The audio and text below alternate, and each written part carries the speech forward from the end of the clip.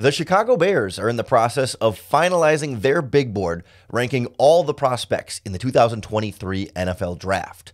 So that means it's time for us to put together our ranking, our big board of who we think the Bears should draft with the 9th overall pick. You are Locked On Bears, your daily Chicago Bears podcast.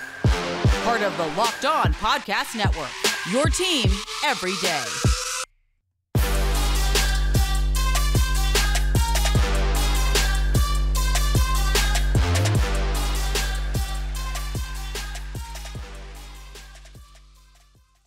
This is Locked On Bears, and I'm your host, Lorin Cox. I'm here to bring you your daily, in-depth Chicago Bears news and analysis. You can follow me on Twitter at CoxSports1. You can follow the podcast on Twitter at Locked On Bears. You can like Locked On Bears on Facebook. Join the Locked On Bears Facebook group for even more Bears talk. And make sure you hit the subscribe button on the Locked On Bears YouTube channel to keep up with all of our video podcasts as well. Thanks for making Locked On Bears your first listen today. We're part of the Locked On Podcast Network, your team every day. And on the show today, we're putting together a Bears NFL Draft big board. We're not going to do 300-plus players like Ryan Poles and the Bears front office, but what we are going to do is look at the Bears' first-round pick. The team picks 9th overall, barring a trade down or a trade up, which means only 8 players can come off the board, which means the Bears will get one of their top 9 players on their big board. One of those 9 players, if they rank 9 players, one of them is guaranteed to be there because only 8 of them can be taken. So we'll put together essentially our top 9, our list of okay, who's ever highest on this big board, when the Bears are on the clock, that's who they should take. That's how we start to piece together the order of operations here, and you'll be guaranteed to get one of these 9 players. It has to start in a fairly obvious place, I think, with where we were back when the Bears still had the number 1 overall pick, before they had traded down to 9 and it was the cream of the crop. That's kind of how you have to treat this, right? It's okay, if they had a number 1 overall pick, who would they pick first? And then from there, who would they pick if that guy's gone? And if that guy's gone, who would they pick? And if those 4 guys are gone, who's the next choice? That's the process that we're going through here.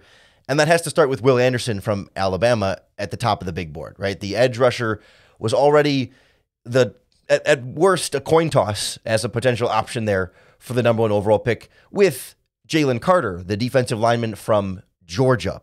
But as it stands right now, given Jalen Carter's arrest warrant, but the legal trouble that he had gotten into this past year and then arrested, had to leave the NFL Combine early to be arrested, between that and having a very poor pro day, looking out of shape, not well prepared for that, and there being other lingering questions about his football motivation, his participation, and maybe some questions of that on tape as well. To me, I think Jalen Carter is still a very good player and is likely worthy of a first-round pick and may even be taken before the Bears draft at 9. He's not going to be in my Bears big board. Doesn't mean I'm taking it off my draft board completely, but he's not one of the guys I'm going to take with the 9th overall pick in this draft. I think he would probably be second to Will Anderson otherwise, and arguably first ahead of Will Anderson if you took away the on-field football motivation questions about how hard he practices and how hard he plays in the game. If you took away those and it's just those red flags are all gone, just the on-the-field highlight talent that we see, Carter would be number 1 for me. Anderson would be number 2, but all things considered, Anderson is number 1 on the big board, no doubt. Will be gone by the time the Bears draft at 9, but still have to put him on the big board to have your order set. Carter, not going to be on the big board, but in an alternate reality, maybe he's number 2 here, maybe even number 1 on the big board. Instead, I think Tyree Wilson from Texas A&M is a pretty clear-cut number 2 for me on this big board, another edge rusher who I think is a full step ahead, a full tier ahead of certainly the rest of the edge rushers in this draft class, but even some of the other options at 9th overall pick. To me, it's pretty easy. Anderson is 1. It's pretty easy that Wilson is 2. He is long. He is strong. He is versatile. He's everything I think the Bears would covet in an edge rusher, and I just don't think he's going to be there with the 9th overall pick. But if he is, it's a very easy and obvious run up to the draft board, turn in your pick, or the draft podium or whatever, turn in your pick and be very, very thrilled about what you're getting with that spot. Those two to me are the two easy ones to start this process. After I get past Wilson, it becomes a lot more difficult to try and separate, how do you rank a cornerback versus an offensive tackle versus a wide receiver? Not in terms of the position and how much the Bears need those spots, but how good the prospect is, right? Is the really good cornerback better than the really good offensive tackle? They look nothing alike and do nothing alike on the football field, right? It becomes a very difficult process when you start to feel like some of these guys are a little bit more neck and neck in terms of the evaluation. And that to me was a signal right away in going through this big board process myself, is that as soon as you get to the spot where it's difficult to separate guys in your mind, that to me says this is where you look to trade down. If I can get to a certain spot on my big board and say, yeah, I'm having trouble separating 2 or 3 or 4 guys even, then that means if I end up with any of them, I'm not going to be disappointed, and I'd be happy with any of the 4 of them, and there's not a lot separating them. So why not then trade down and let other teams pick a few of those guys first? You still get a guy you would have loved with your pick and also acquire whatever additional draft capital you could get. Like, I think Anderson and Tyree Wilson are the only 2 prospects that I'm for sure not going to trade down. Certainly, if somebody gave me a ridiculous offer to trade down, yeah, I've thrown in some first-round picks or something. It's not never, say never would trade down if Wilson or Anderson were there. But those are the 2 guys where it's like, yeah, I don't need to trade down, feeling pretty good about the pick that I'm getting there. So, but once you get after them, there's 3 or 4 or 5 guys in this next sort of tier, if you will, that we're still going to rank in an order, but I feel like you're nitpicking a little bit between them, and I would be almost equally happy with any combination of these guys in terms of going after the best player available. So really my number 3 option would be to trade down. That's not a player. That's not what the big board, it's not how the big board works, but I think it's important to sort of identify that spot on the big board where you say, yeah, if I could trade down and land any of the next handful of guys, I'd be happy with that and don't need to feel like, oh, I have to get this number 3 guy on my big board or else otherwise I'm going to be settling for a much, much worse prospect. I think that's kind of the spot on the board where I say, let me see what my trade down offers are. I'm not going to trade down desperately to just get whatever garbage some team would give me. I want to get some value out of it. I would be happy staying there and still taking some of the other guys that I like. But if I can squeeze a little bit more value, that's where I would go to. If Will Anderson and Tyree Wilson are for sure off the board. We'll look at who might be next and how we start to try and separate corners, receivers, and offensive linemen, and then also defensive linemen and edge rushers as well, next on Locked On Bears. The Locked On Bears podcast is brought to you by our friends at the Ultimate Football GM. We've been talking about this mobile game app for a little while now, and I'm telling you what, if you haven't tried it yet, you're missing out on a lot of fun, because if you've ever thought you'd make a good NFL general manager, you got to give this game a try, because they put you in complete control over your own football franchise, and it's really not as easy as you might think to make a dynasty. I have struggled. I make the playoffs pretty consistently, but it's hard to really put that team over the top. The guys who make Ultimate Football GM have created a really fun and challenging, but realistic game world where you set your lineups, you're making all the transactions, free agents, draft picks, you're hiring and firing coaches and scouts and front office people, you're setting ticket prices and all sorts of control over everything that you can do with your football franchise. And it's free to play, available on any and all of the app stores. Right now, Locked On Bears listeners are going to get a 100% free boost to your franchise when you use our promo code Locked On in all caps in the game's store. That's all caps, Locked On. So make sure to check it out today. To download the game, just visit ultimate-gm.com or look it up on the app stores. That's ultimate-gm.com. Ultimate Football GM. Start your dynasty today. The Bears are looking to start a dynasty with the 9th overall pick here to get the beginnings going with a foundational piece at 9. And I think when we talk about putting together a big board, I'm trying to, for the most part, not ignore positional value, but try and ignore a little bit needs for the Bears. That I look at a big board as best player available. I didn't look at this and say, they could really use an offensive tackle or an edge rusher a lot more than some of these other positions. So then I should put the edge rushers and offensive tackles above some of the lesser need positions, because it's a bigger need and you want to get that filled. Like, I'm approaching this exercise today in big boarding in saying, okay, at the 9th overall pick, the Bears need to get the best player that they can. They're not like so close that, they just one offensive tackle away from being good or one edge rusher away from being good. They just need good football players. And when you're drafting the top 10, give me the player that's going to play like a top 10 pick, that gives me the best chance of him being a Pro Bowl player who gets a second contract with this team and is a foundational piece for the next 10 plus seasons. And I think after I get past Will Anderson and Tyree Wilson, there's a few guys that definitely fit that description. And I want to again emphasize, like, we start nitpicking here between prospects. So I'm certainly open to arguments and disagreement on how you rank guys from here. I mean, I'm always open to that, but especially at this point, like, I don't see this as like a steadfast, like, you're wrong if you don't think this is the order these players should be ranked in. I'm open to other perspectives on this, but I think my third player is going to be Devin Witherspoon, the cornerback from Illinois. Again, feels like if the Bears took a cornerback at 9, you'd be a little disappointed that they didn't get an edge rusher or an offensive tackle, because like those are the really big needs there. And they just drafted a cornerback in the second round last year. They have Jalen Johnson and Kyler Gordon, but Devin Witherspoon, or is it Devon? I'm not sure. Devon is really good. I mean, he is the classic like top 10 pick cornerback who steps in right away and is a Pro Bowler. Maybe not as a rookie, but just like super, super solid, consistent, smart, like just really smart football player. Like the kind of player that transitions well to the NFL, picks it up quickly, and is good to go.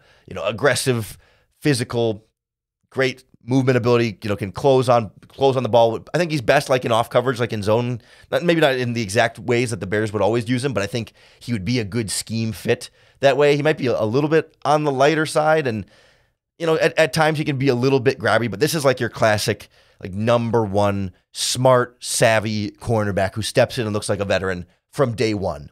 And for the Bears, you've got Jalen Johnson, who is set to be a free agent next year. And the feeling is that maybe there's just rumblings that he and the Bears might not be on the same page. And that's not to say that he's going to leave or whatever, but just like there's more of, I don't know, I just have this sliver of a like doors open there as like, could something go wrong? Maybe. And so there's a certain security you get of like, okay, drafting a number one corner here. Plus, Kyler Gordon struggled quite a bit as a rookie. Not to say he's a bust, not to say he's never going to be any good. No, but like you have these slight little reasons as to like why maybe drafting a cornerback might not be such a bad idea. And of course, you play 3 cornerbacks all the time, so you might as well have 3 really good ones. Yeah, ideally, Jalen Johnson resigns, Kyler Gordon gets a lot better, and you add Devon Witherspoon, and it's like, boom, you got one of the best young cornerback groups in the NFL, and that's a great thing.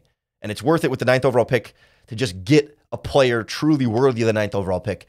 And I think while cornerback is not the need, and you'd be mad that they're drafting cornerbacks with their first picks 2 years in a row, just give me the best football player at 9. And if you're most certain that he's going to pan out, that's my guy. And that's why I think Devon Witherspoon is the option for me at that spot. But it starts to nitpick, right? Because 4th on my big board then, I really struggled with this, man. This was tough. But I went Jackson Smith-Njigba from Ohio State. I just feel like, again, like, the wide receiver, you have DJ Moore, you have Darnell Mooney, you have Chase Claypool. It's not the biggest need, but Mooney and Claypool are free agents after this season, and you never know. And Claypool has been disappointing. They're kind of in that similar kind of conversation as Kyler Gordon and Jalen Johnson, just in very different ways. And for me, Jackson Smith-Njigba is a plug-and-play 1,000-yard wide receiver. Like, maybe he's limited to the slot. Maybe he's not the fastest guy on the field, but like everyone he gets compared to, right? Like Amon-Ra St. Brown, Pro Bowler this year, 900 yards as a rookie, 1,100 yards in his second year. Like, sign me up for that with the 9th overall pick. Or he gets compared to Cooper Kupp, who led the NFL in receiving. Like, these are the kind of players we're talking about. And especially with JSN, the floor is so high there. Maybe the ceiling is always a question mark for every player. And like, even if he never gets to like Cooper Kupp levels, like, at a bare minimum, he's such a good route runner. He's so smart. He's got good hands, and he's sturdy. Like, that's going to be a guy who plays 15 years in the NFL if he wants to. How high he goes, in terms of like the ceiling there is a question, but he's a very low chance to me of him busting out, and a high chance of him being at worst a very solid contributing player for your team, if not a 1,000-yard guy out of the slot each and every year. So sign me up for Jackson Smith-Njigba if, those 3 guys we talked about ahead of him are off the board. Again, I could easily be convinced to go Paris Johnson who I would throw in then at number 5 on the big board, just because need does start to become an equation here. And I think he's my favorite offensive tackle in this class. I think he's got all the physical tools you want, needs a little bit of technical refinement in terms of like pad level and usage of his hands a little bit more independently. But like, he played at a really, really high level despite those flaws. And he's got the kind of flaws that are like most commonly coachable and fixable by a good offensive line coach in the NFL. And he's got all the physical tools that you want that you can't coach. Like, that's exactly what I'm looking for. And of course, it also being a very big need for the Chicago Bears makes that an exciting mix. And that's why I think he slots in at 5 here on the big board. I mean, there's a decent chance Anderson, Wilson, and Witherspoon, I think, will likely all be off the board by the time the Bears draft at 9. I'm guessing JSN won't be, but it certainly is a possibility. And so this is where we really start to get in the mix of guys that are like, yeah, you're trying to decide. Do you take the wide receiver, JSN? Do you take Paris Johnson on the offensive line? We shouldn't rule out the possibility that the Bears like Broderick Jones, the offensive tackle from Georgia, better than Paris Johnson. Broderick might be more the scheme fit or just the stylistic fit that Ryan Poles seems to prefer. Personally, I don't quite see it here, but I'm only mentioning him here not because he's on my big board here, but because there are murmurs that Broderick Jones might be the first offensive tackle taken, that some NFL teams like Broderick Jones as offensive tackle number 1. And so while I put Paris Johnson here, it wouldn't shock me if the Bears had Broderick Jones here. It also wouldn't shock me if, they go somewhere else on the offensive line or a different position altogether, and that, maybe JSN is off the board and, somebody jumps up past the Bears at 9 to get some of these other guys, and they have to dig a little bit farther down their big board, especially if teams don't go quarterback heavy and don't fall in love with these quarterback prospects and they start to fall a little bit. So we'll start to look at a little lower on the big board. We still have to get to 8 guys, or I guess 9 guys, because the Bears will be guaranteed 1 of 9. If we start to get into some of the more worst case scenarios of not a lot of quarterbacks going and a lot of the position players the Bears want coming off the board ahead of time, we'll look at some really good guys that you would still be really happy if the Bears took with the 9th overall pick next on Locked On Bears.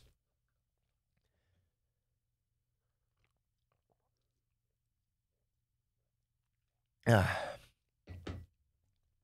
got to a point about here in the big board building process where it gets difficult again. It's like, I think Devon Witherspoon is CB1 for me, and I think the guy I really like there, Jackson Smith-Njigba, certainly the top wide receiver I would go with the Bears spot there, and Paris Johnson is my top offensive tackle. I also mentioned Broderick Jones, who's not up there for me, but could be for the Bears.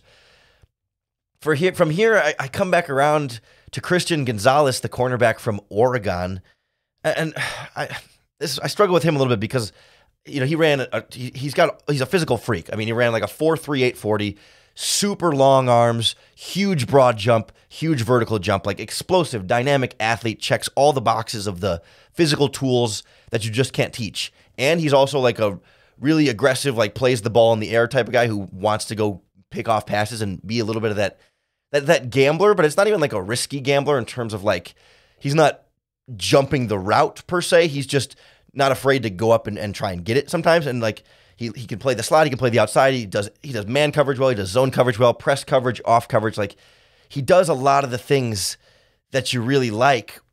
But I always get nervous about the guy where it feels like, okay, he had a great NFL combine, and then he shoots up way farther in the draft. Like, yes, he showed great athletic skills on tape, but like, I think the combine even elevated that even farther, and now he's this like mythical physical specimen that you have to go get because he's so rare of an athlete and will fix any of the technical issues that he might have. And that's where I get, like, again, I'm nitpicking here because I think he's still going to be very good, but it's just like, I'll take Witherspoon that feels like maybe doesn't have like the hype, the athletic tools hype, but is just a better football player, and Gonzalez is the better athlete. And like, I put Gonzalez here because I still think he's a top 10 player in this draft, but it just bumps him down a little bit when I just get nervous about those kind of guys that where you start to get like rose-colored goggles for him, where it's like, oh, you start to ignore or just downplay any concern you might have about his ability because he's got the physical tools, because he's so fast and everything you would want. If you were hand building your cornerback body out of clay physically, like he's what you want. And so that's why he's worthy of being up here, but why he's not higher on the list is because sometimes we fall in love a little bit too much with those kind of physical tools and don't properly account for the rest of the skill set, which at cornerback especially, I think, is really important. And I put Witherspoon a good chunk ahead of him in this Bears big board.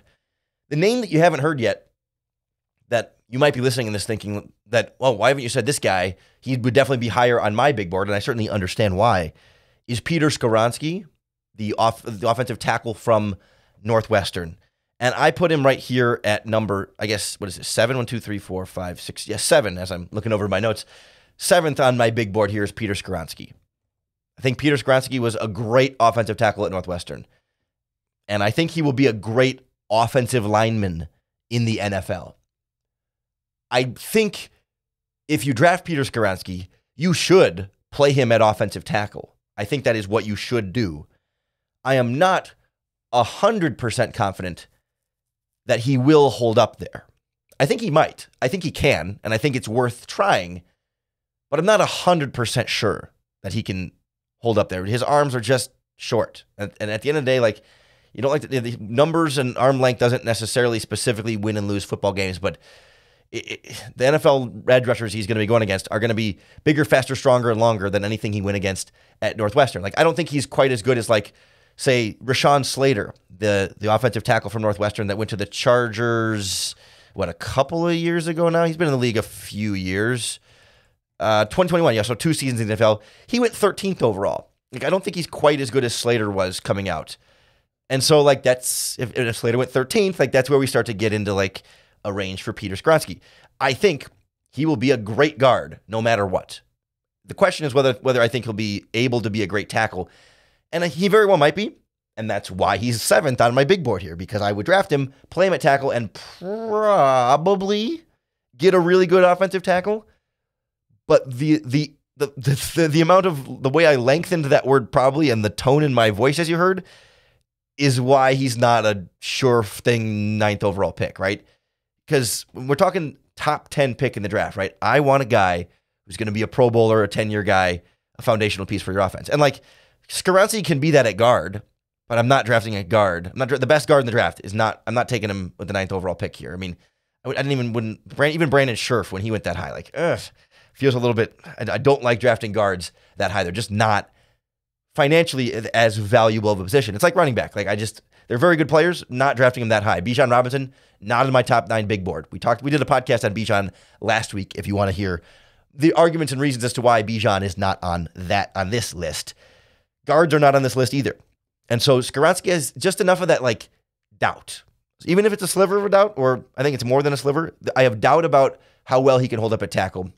I'd still consider taking him if other guys are not there, because I do ultimately think he might be able to do it. But might and doubt is not a confident 9th overall pick.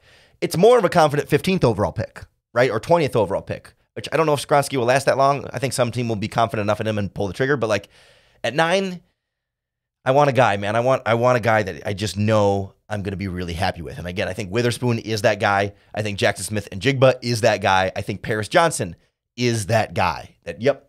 Maybe other guys will be better. Maybe other guys have a little more upside. Maybe other guys have a little higher ceiling. But those 3 guys are starters. They're 10-year starters. Those guys are good to go. Gonzalez might have a little more upside. Even Skoronski could have some upside. Like, I mean, I get it. Like, he's an athlete. He's a great athletic freak, despite having the short arms. But, like, Witherspoon and Smith-Njigba and Johnson, solid, good to go, happy to go.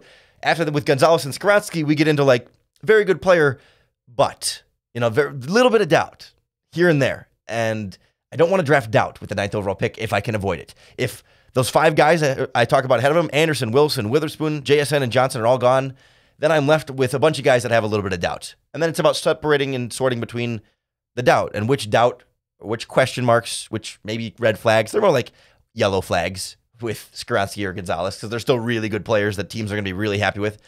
But which of those am I more comfortable living with? And so that's why I go Gonzalez and Skoronski as 6 and 7. Then there's a talent drop-off. And I was torn here, but for 8 and 9, really the last 2 to round out this big board. Kalijah Kancey, the defensive tackle from Pittsburgh, and Lucas Van Ness, the defensive lineman from Iowa. Those guys are so different as defensive linemen that it becomes really hard to rank them and separate them. I put Cansey at 8 and Van Ness at 9. So I'll explain, but to recap, the big board is Will Anderson at 1, Tyree Wilson at 2, Devon Witherspoon 3, Jackson Smith-Njigba at 4, Paris Johnson at 5, Christian Gonzalez at 6, Skoronski at 7, Kalijah Cansey at 8, and Lucas Van Ness at 9. The Bears are guaranteed one of those 9 football players this year. And I think you could be happy with any of them.